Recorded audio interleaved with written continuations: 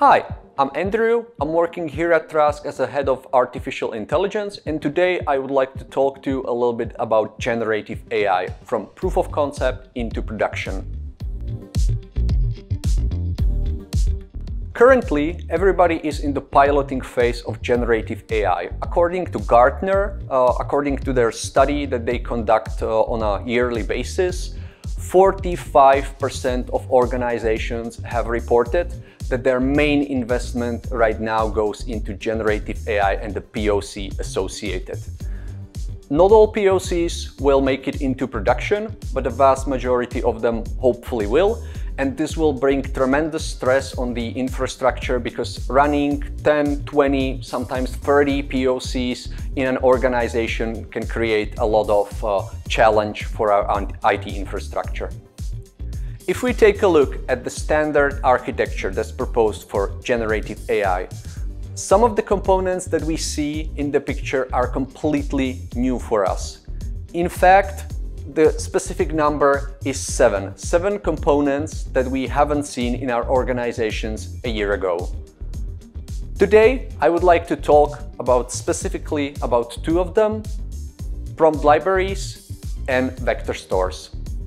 Let's look at prompt libraries first. Suppose we want to build an internal chatbot, internal knowledge base advisors, where user can input their query, their question regarding anything that's happening within the organization, and he will receive an answer to it. From our experience, generally users are very succinct in their question, and this is something that also research indicates. So they can have a questions, for example, like employee benefits. Now, this question is a little bit tricky to understand because, first of all, what we are talking about exactly?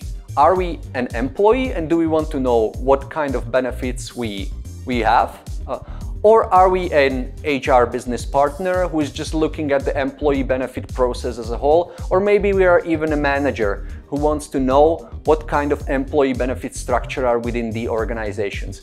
We can definitely use some context here. So if we want to create a prompt that's much better, first of all, we need to specify the context. We are an employee, we are here at the company at a senior level, we are here for X amount of years. And then we also need to be more specific about the benefits that we want. And lastly, what we would say is we want to specify to the AI as well what kind of format the output should be. So we want a bullet point list of all the employee benefits that we have, for example, for ourselves.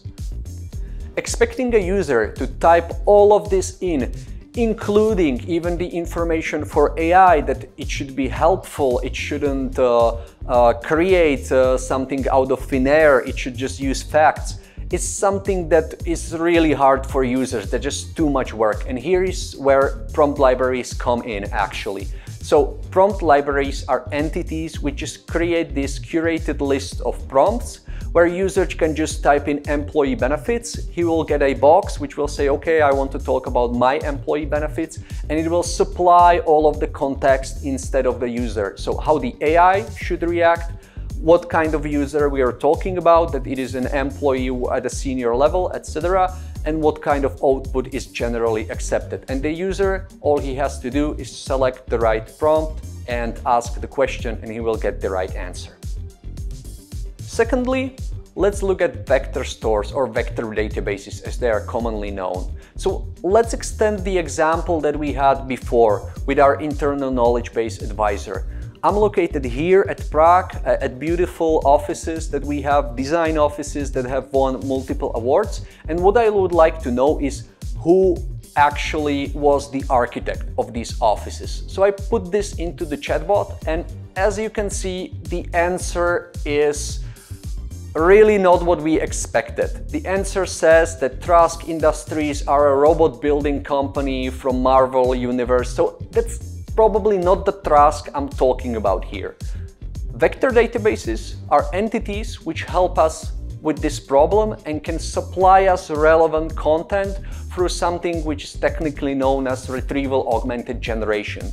So if we use a vector database, we can supply the information about who the architect of this place was, And then if we see how the question and probably the answer changes, we can see here that we get now the right answer, that the architect of Trask offices here at Prague was Martin Stara from Perspective.